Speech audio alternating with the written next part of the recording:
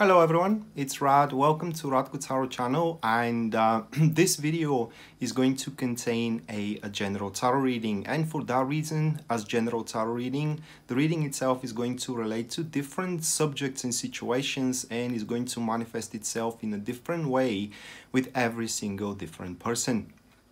Now, in case you are interested to know specifically about your personal situation, you can check out my website, which is listed here in the display, or it is as well shown in the description of the video.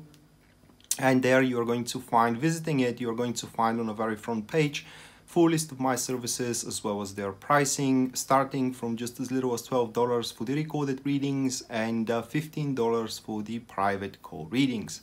Apart from that, if you want to see me live, or you want to contribute with an event on me, you can check out my Facebook page, which as well you can see here on the video or in the description down below, and consider sharing and subscribing the video, because this is a one-man operation and your support does helps a lot. That being said, I want you now to lay back comfortably and enjoy the show. Okay, this will be Libra Sun, Libra Moon, and Libra Rising weekly tarot reading, April 22nd to April 28th, 2019.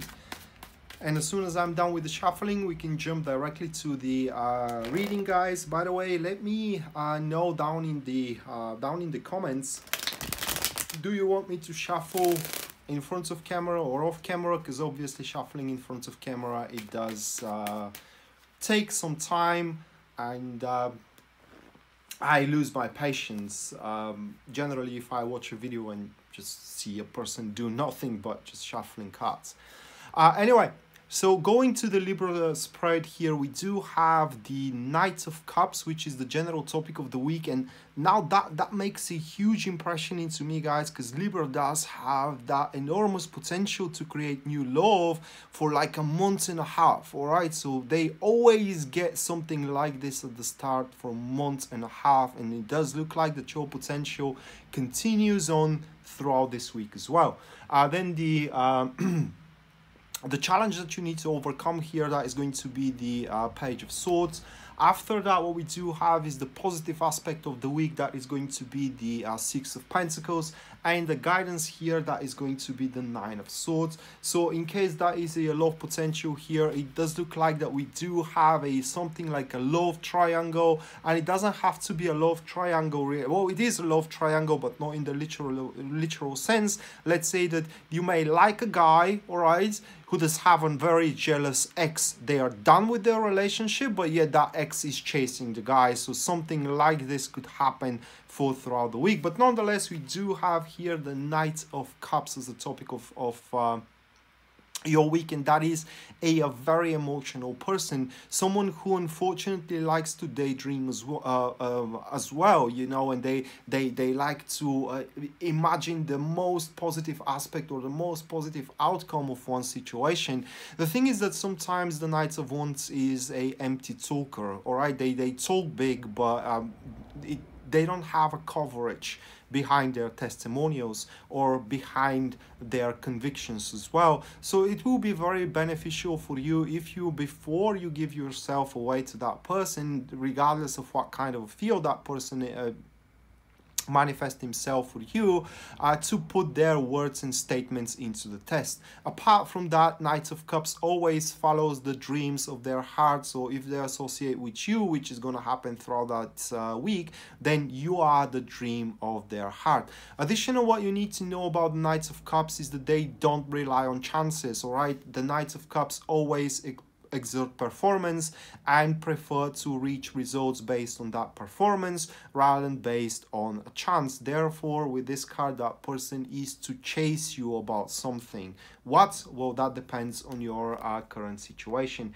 And yeah, we do have the Eight of Wands here, so definitely that is going to be chance deprived week, where everything happens based on personal performance rather than being allowed to develop itself on a miracle as well. And you can take those cards also that you are going to be very good at what you do in your job also, you know, and you are going to be very, very good as well into flirting, knowing what how much you can flirt with someone without jeopardizing, you know, the interest that you do have in between one another.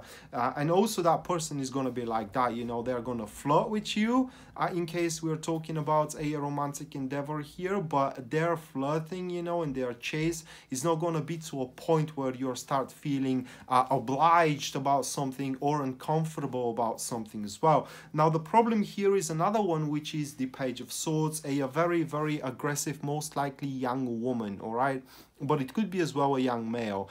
Page of Swords has an independable thought. They do not care what you think. They do not care what you feel. They do care only about themselves. Thing with the Page of Swords is that they are very innovative, all right? They're very brilliant, and if that is a rival of yours that you need to overcome, and it should be a rival of yours that you need to overcome as a challenge, they could be very creative, all right, and they could strike exactly in a way that you haven't expected. Therefore, it will be a good idea when it comes to this card being a challenge, you know, to keep your intentions as a secret as much as possible, all right? So if you associate yourself with this guy, let's say, and there are romantic sparks which are start happening in between you two, the most positive thing that you can do, guys, is to be in the dark or keep that woman here in the dark as much as you can. Additionally to that, we do have the two, they're gonna definitely attack your love, they're gonna definitely attack your sympathy, enthusiasm as well, and they will try to break up a cooperation, either romantic cooperation, relationship, you know, or business cooperation as well. The formation here, it is a active neutrals, and as an active neutrals, it comes really naturally here that they're going to try to neutralize, you know, your cooperation with this person, the Knight of Cups.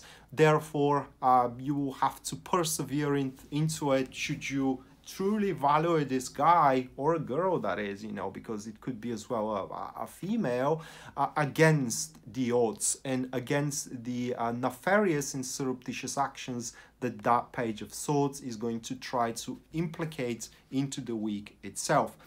Additionally to that, we do have the next card, which is the positivity that you're going to face throughout the week. So that is going to be the Six of Pentacles. Six of Pentacles is one of the best cards where the hierarchy are brought to bear. Therefore, it doesn't look like that you will be able to be swapped out of your place, meaning your career is not in jeopardy, all right, should you know your place. Your relationship is not in jeopardy, should you know your place. Additionally to that, one of the best cards showing that everything is going to unfold itself naturally as the world order is in place here.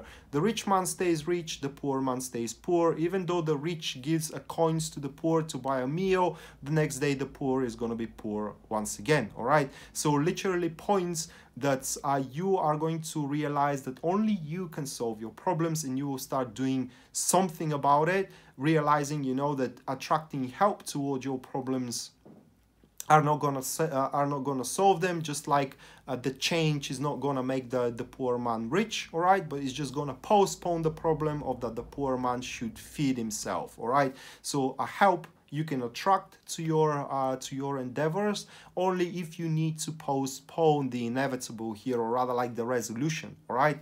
But in generally, this card points here that you are good enough on your own, or rather like you have the strength to overcome your current issues. The accompanied card that is going to be the Knight of Swords, and formation is a passive enemy is what we do have. With the passive enemies of these couple of cards, you don't even have to try hard, all right? I mean, you don't, the path for you is pretty much established forward. You pretty much know what you gotta do. There shouldn't be a situation where you have to make a major decisions here. As a matter of fact, when you face such a situation, it is unlikely that you're gonna make the wrong decision in this case. and you are to benefit from slow and meticulous approach moving on forward, rather than being frantic, pushing, and bruisey as well. But in general, guys, as a positivity of this week, many of your issues are going to be resolved, not because, you know, of any kind of a chance, luck, or anything like that, but it is because you will show that you're strong enough to do it on your own. And of course, you know, when you do something on your own, you do it right. And finally, what we do have is the guidance. That will be the Nine of Cups. So why Nine of Cups is about wish fulfillment, you know, sensual joy. It is about a pleasant experience, and it is about a wish come true. That is true, but in a short term. What the card here really tells you is that this Knights of Cups person that comes around is gonna make you happy. All right, it's gonna make you happy one way or another. But this happiness is going to be only a short-term happiness if you don't do what is necessary to secure on that happiness. So in order for you to traverse the short-term happiness into a long-term happiness, you will have to help it. All right, you should not just stay around inactive in the situation, allowing that person to do your toll as well upon it, but you also need to do your part in the situation either. The accompanied card here, that is going to be the Temperance. Soul formation is a passive enemies once again, and the Temperance is a card of balance. Doesn't really like the Nine of Cups, as the Nine of Cups points a exhilarating state, meaning a state of drastic of the drugs, I don't know how, of extreme state. You know, you're not balanced, you're not indifferent. All right, so with the Temperance here, it does look like that for some of you Libras, I mean, the joy is gonna be more than you can handle, really, because it's truly gonna make your world, excuse me, looks more colorful, and looks all of a sudden, or slowly progressing, start worth living again. So it does look like that this person coming around for you this week, Libras, is gonna be a gift, and you will have to nurture and cherish that gift. And by nurturing, I mean you need to allow them to grow, all right, and to dapple your world with colors. So that being said, guys, this was your weekly tarot reading for April 22nd to April 28th, 2019. I hope you enjoyed it and you liked it, and I hope that we're going to see each other around. Until then, bye.